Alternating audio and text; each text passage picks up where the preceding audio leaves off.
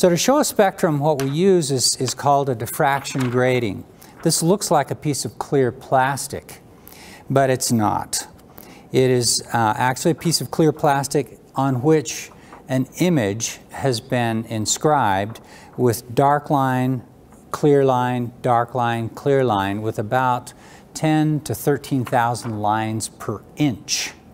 So it's called a grating, just like a street grate. It has lines through it. And this allows you to resolve the spectrum of a source of light in the same way that a prism will resolve a spectrum. So what we're going to do is to place this diffraction grating in front of a camera and show you the view of this continuous source with the diffraction grating in place. And what you'll see in the image is the image of the incandescent bulb itself, and then to the right and to the left you'll see a rainbow spectrum that shows what wavelengths are present in this.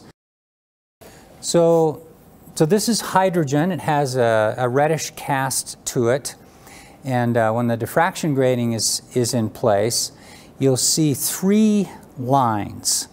Those lines are associated with transitions of the electron in the hydrogen atom from a higher state to a lower state. So this is a Mercury spectrum without the diffraction grating. And we'll get it in focus here. It's a bluish colored spectrum. There are mercury vapor lights that are used as street lights. So this may look similar to this bluish tint to the mercury vapor. Now let's try it with the diffraction grating in place. And what you see in this case are a green line and a blue line predominantly in this mercury spectrum. So this is nitrogen spectrum.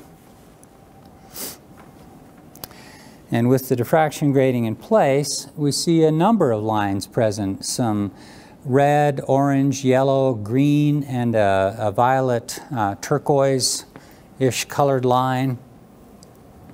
That's nitrogen. This is neon.